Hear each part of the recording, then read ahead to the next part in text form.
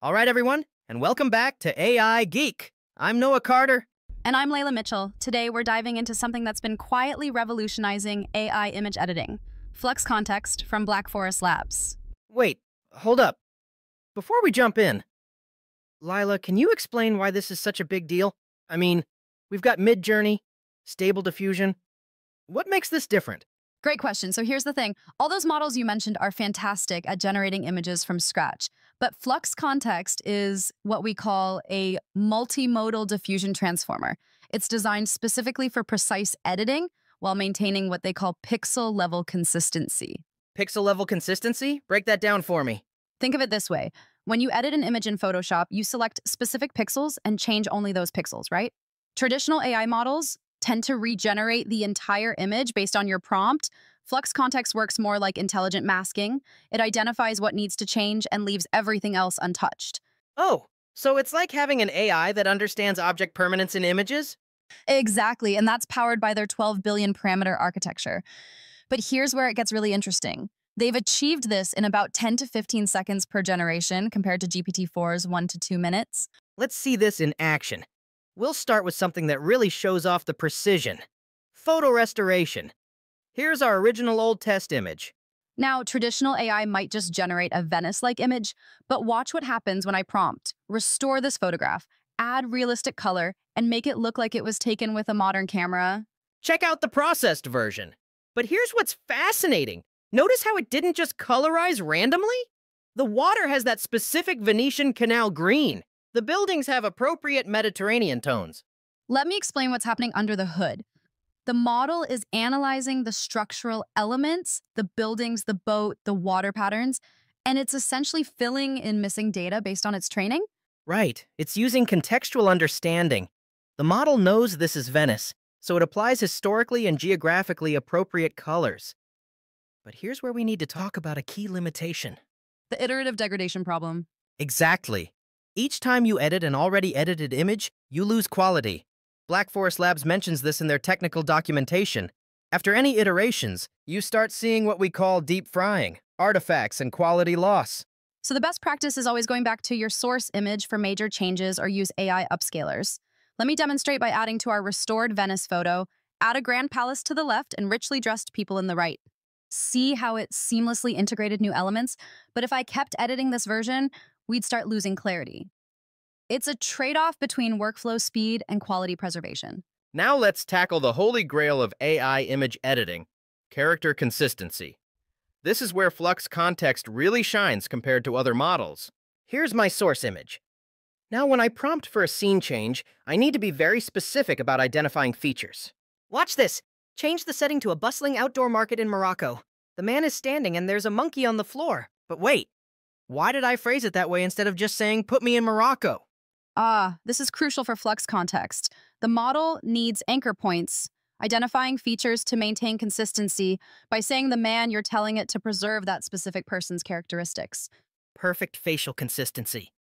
Now, here's where it gets interesting from a technical standpoint. Let's test pose direction. Change his pose so he is crouching. That's remarkable. It understood the spatial relationship between you and the monkey, maintained the market environment, and only changed your pose. Most models would regenerate the entire scene. Now for comparison, I ran the same prompts through Google's Gemini 2.0 Image AI.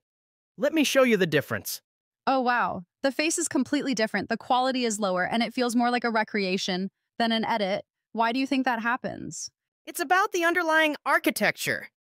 Google does have a reference-aware model, as we can see, but right now it's the speed demo rather than the quality flagship. It's worth noting that Google has other high-quality models, like Imagen 3 and 4, but they don't include reference awareness capabilities. Let's push this further with multiple characters. This is where most models completely fall apart. Our test prompt for both Flux and ChatGPT. The two of them are driving go-karts on a racetrack. Now maintaining two distinct characters with their specific features is exponentially harder than one. Flux first. Notice how it kept our exact outfits. That's the pixel-level consistency at work. Now ChatGPT's version. Interesting. ChatGPT went more stylized. But here's the technical insight. ChatGPT is using an autoregressive approach, generating the image token by token. That gives it more creative freedom, but less precise control. So it's a fundamental trade-off in the model design. Flux prioritizes accuracy, ChatGPT prioritizes interpretation. Exactly. Now let's explore the model's limits with rapid transformations. These are one-shot edits from source images. Simple wardrobe change first. Change her outfit to a red jacket. Let's see. Good but basic. Now something more complex. Change her outfit to a beautiful wedding dress. Look at that. Notice how it's not just swapping clothes. It's understanding context. The wedding dress comes with appropriate lighting and subtle posture adjustments. That's multimodal understanding at work. And here's my transformation. Transform the man into a king.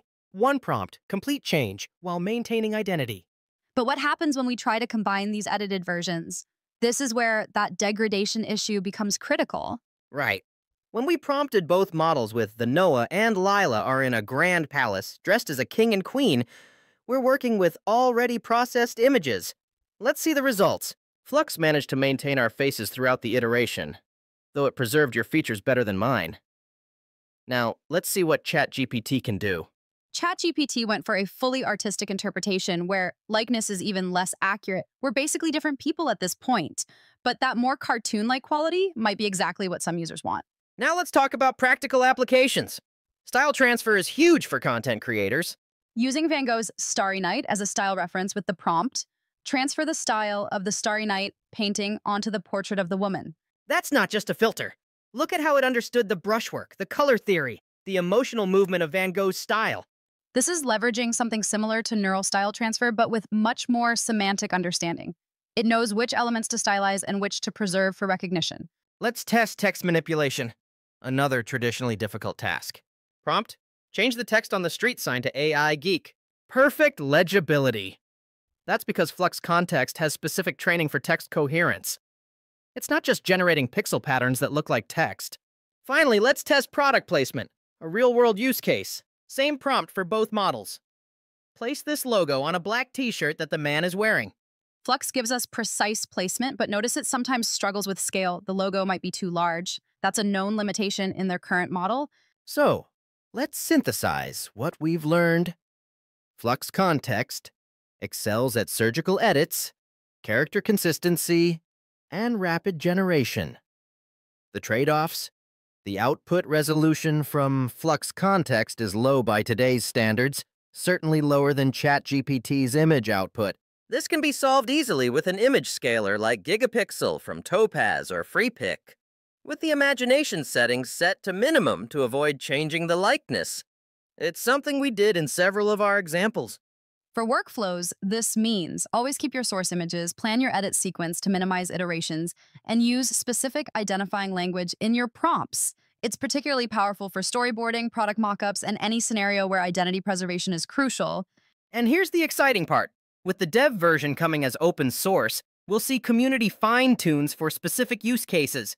Imagine versions optimized for fashion, architecture, or character animation. The technical foundation is solid. 12 billion parameters, 10-second generation time, true multimodal understanding. This isn't just an incremental improvement. It's a new paradigm for how we think about AI image editing. We want to hear from you. What technical aspects would you like us to explore deeper? Are you more interested in the model architecture, practical workflows, or comparison benchmarks? Let us know in the comments. And remember, the best way to understand these tools is to experiment. Start with simple edits, build up to complex scenes, and always keep your source files. Thanks for joining us on this deep dive into Flux Kontext. Until next time, keep questioning, keep creating,